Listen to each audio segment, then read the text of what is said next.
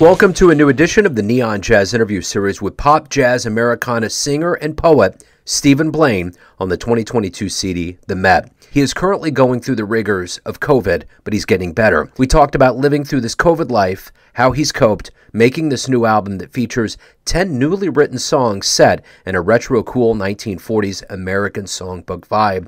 It was inspired by his time at the Met over this pandemic. We cover some good ground here. Enjoy. How's it going? Let's see. I'm on my fourth day of COVID, and I feel like crap, but the fever is gone, so I guess I'm on my way out. Well, that's good. Well, I was just thinking, the last time we spoke was 2019, and Earth was a completely different place. That's for sure. Man alive. Sure. I preferred it then. Yeah, sure. Me too. So is this your first bout with it? Yeah, I've been with my wife and I and my whole family. We've all been good for the whole time. I think I got it at a wedding I went to last week. You put yourself out there, and at this point, you have to assume everybody's either got it or something. Because it's so prevalent. Yeah, Fauci said as much. He said that like almost a year ago. It's like the reality of this is that everybody around you is probably going to get it one way or another, whether you know it or not, whether it's false positive or whatever it is. And but at any rate, it's great to catch back up with you. You got new material that's out, and I want to talk to you about the new album, which is The Met. I appreciate it. And yeah. So obviously this has been a very trying time for artists. How have you been doing, other than right now, obviously, things, you're going through this, but how has everything been going? Interestingly enough, I got so desperate that, in terms of performing, when things were really bleak and the venues were not open at all, I went online and I started finding poetry open mics. And then because my lyrics are often very poetic, they accepted me in these different groups. So people will be doing their style of poetry, whatever it was, hip hop or slam or whatever they were doing, and then they say, oh, now here's Stephen, he's gonna do a song, that really helped me because I felt I was interestingly enough, when you do a gig, at least for me, even here in town, I don't get typically the slots at 10 o'clock when everybody's out and about. I'll get an 8 o'clock slot, and there's 8 or 10 people wandering around, And in these poetry things, there's 10 or 15 people around, so it's almost just as good, and you don't have to put on your pants. So it's really amazing, That's cool. Yeah. And the Zoom thing, the audio quality and the video, if I work at that, it's pretty good. So there you are. Right on. Well, it has to feel like kind of a refreshing rebirth kind of time right now to release an album with the world waking up and things kind of getting to a better place. Yeah, absolutely. And I would be even during the worst parts. The Metropolitan Museum was always open. I lived near there, and I would be able to. They would still be open. You just wear masks and stuff, and I'd go in there and I'd feel elevated for an hour. I'd just look at the beautiful artwork and I could smile underneath my mask. And I just realized how much I loved that museum. So that inspired me to write a little song, and then based on all the work that I'd been doing, somehow this album evolved, and it just turned out to be sort of an homage to the American Songbook, which for me, I feel very comfortable in that genre. I like those chords, I like those rich chords, and I like those progressions, and I like to dig in singing those things. And I use my influences, Sinatra and Bennett and Bailey, all these people. I'm just trying to channel what I've learned from them, and I'm very proud of this album. The only thing that would have been better for me would have been to have a live trio. I mean, I did all those instruments, and it's always You know what I mean?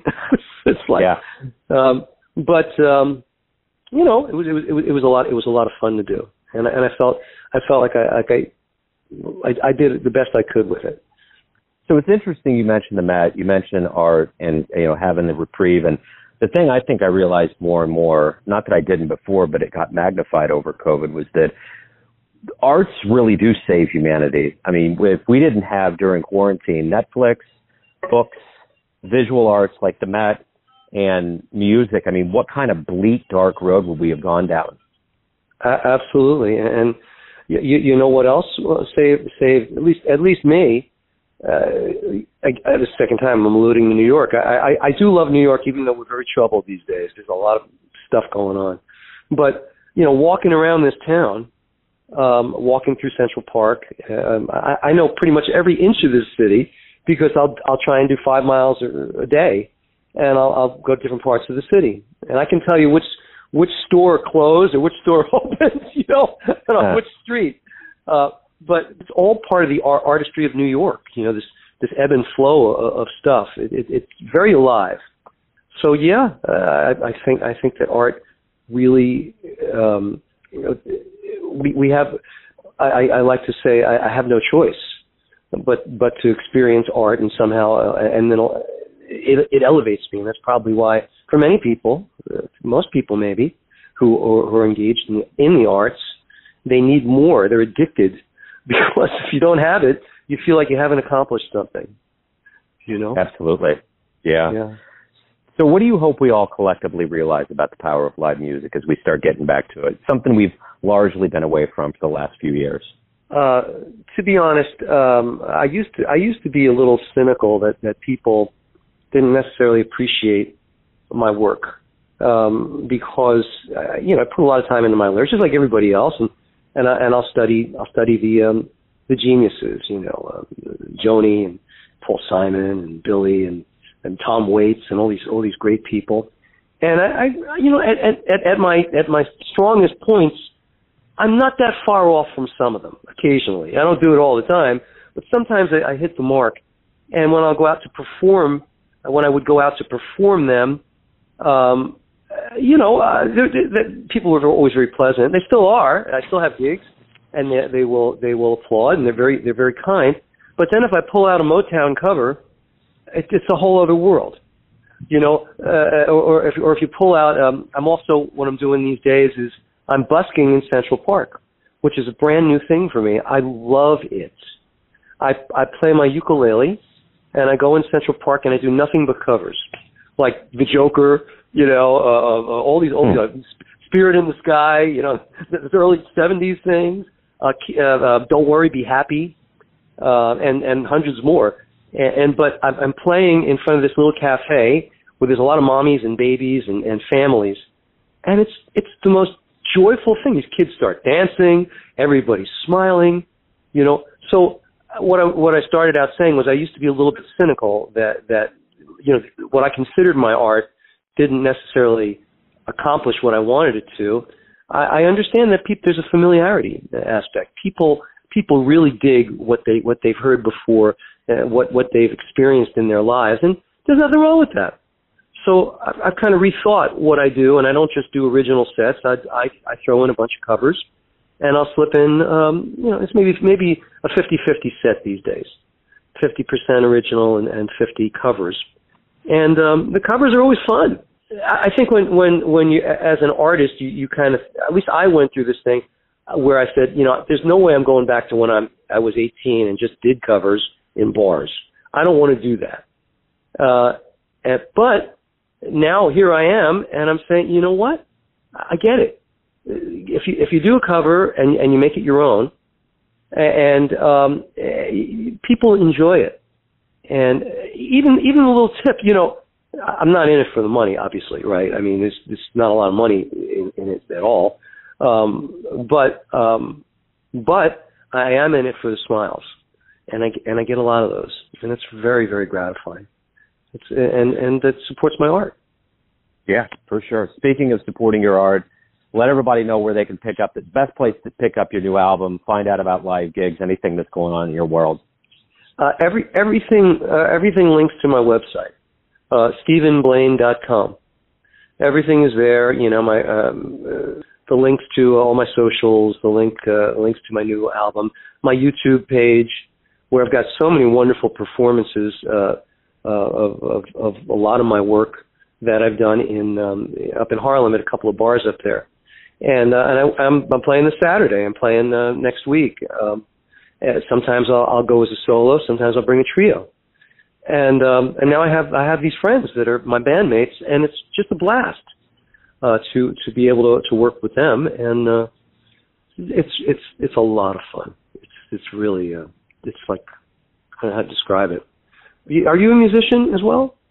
No, I mean I can mess around a little bit on the drums, but no, I've kind of deliberately, the older I've gotten, stayed away from it. I want to be kind of an observer. It's like I've already delved into too many things in my life artistically, so I just want to keep music a mystery.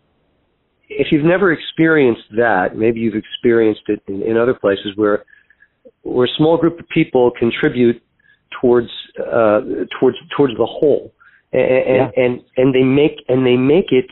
The group makes it an experience that is just it's indescribable. You know, that's what jazz musicians do too. And I only wish I was proficient enough to play an instrument with a jazz group. But with what I do and with people I work with, it's the same feeling. And just wait, going through the form of the song and then having the sax come in up front and then listening to I have a cajon player now. She's lovely.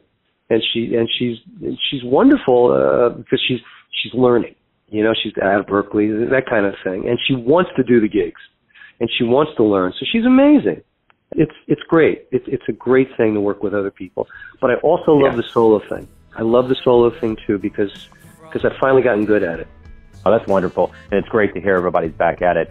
Stephen, hey man, thanks again. Great to catch up with you. Get better, get well. Until next time. Thanks so much. I really do appreciate the interview. Thanks for listening and tuning in to another Neon Jazz interview, where we give you a bit of insight into the finest players in New York City, Kansas City, and spots all over the world, giving fans all that jazz. Thanks to Stephen for his time, cool, and story. If you want to hear more interviews, go to Famous Interviews with Joe Domino in the iTunes Store.